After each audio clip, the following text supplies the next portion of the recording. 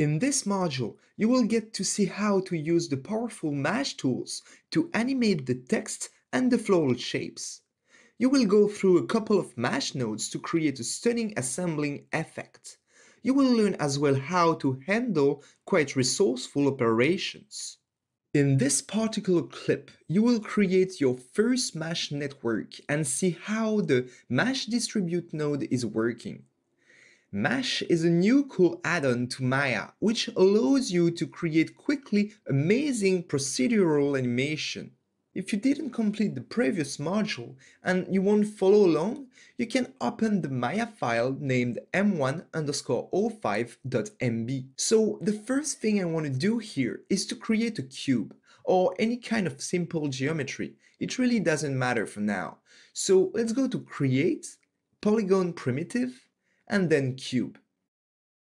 Now select your cube or your geo and change that menu for animation. Go to the Mesh menu and select Create Mesh Network. You can see in your outliner that the initial cube is now hidden and the mesh network created a couple of other objects. First, the mesh one here, which is our mesh network, and the mesh one repro mesh. This new mesh is the result of our mesh network. As you can see here, the cube is duplicated a certain amount of time. Let's have a look on how to control that. First, to see clearly what I'm doing, I will hide my other geometries. In my outliner, select all the objects you created in the previous module and do a Ctrl-H to hide them. Okay, now I can clearly see my mesh. Let's see how to modify that. If I select mesh 1 here in my outliner, I can see that I have a bunch of operations possible right here in the attribute editor. But the first thing I like to take care of is the first node that mesh created, the mesh distribute. For each operation that mesh is doing, it creates a specific mesh node, and you will find up there in the tabs of the attribute editor all these nodes. It may be a little bit unclear for the moment, but bear with me, it will all come together along this module.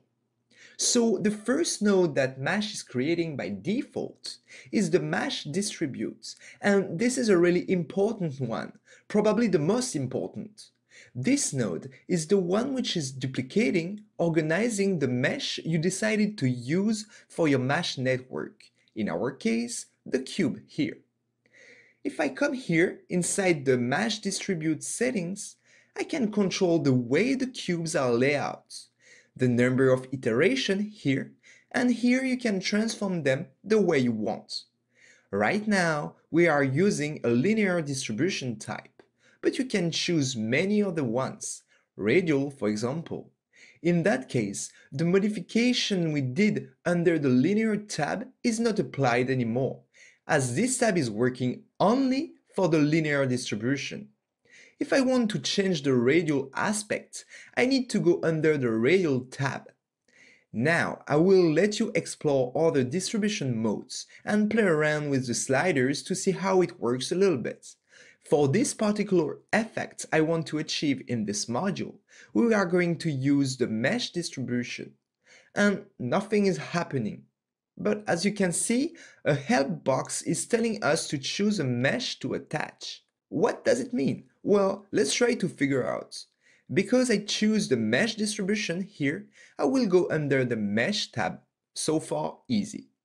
Now I can see here that I have an input mesh control. I probably should connect one of my meshes in there.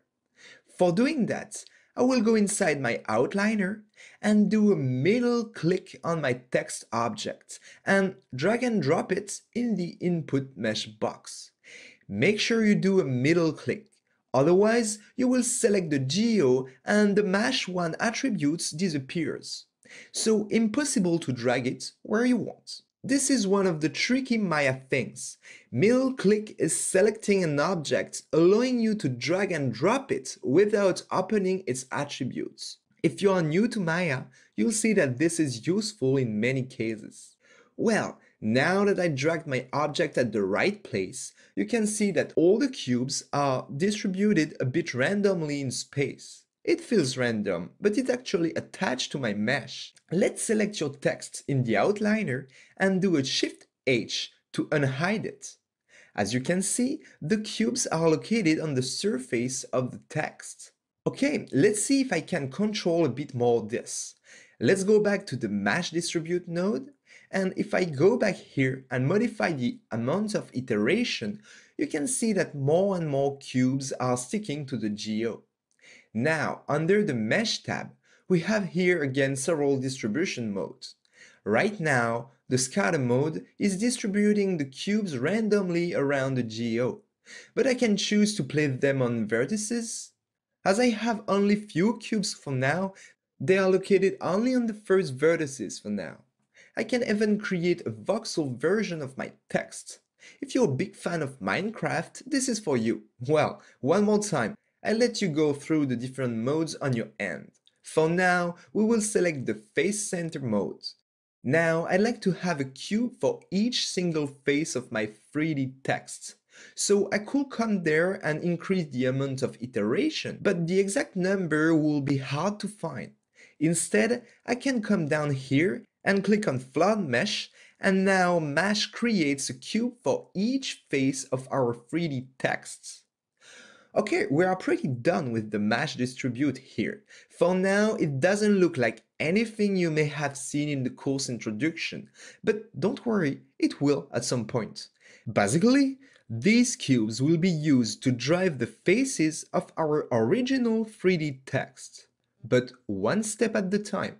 So in the next clip, we will learn how to modify and animate the position of all these cubes. See you there!